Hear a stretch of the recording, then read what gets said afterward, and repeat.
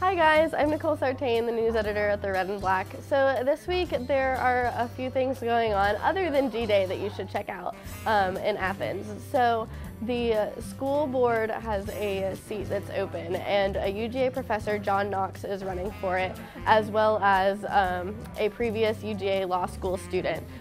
So you should check out more about that competition going on online right now. And also on Tuesday there was an attorney conference hearing of Lucas Raposo, previous UGA student, Andre Ruff, and Cormaine Goss.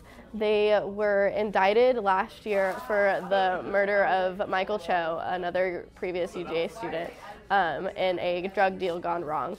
So you should check out more about what that hearing brought this past week. And their trial is set for October 25th. Thanks guys, see you next week.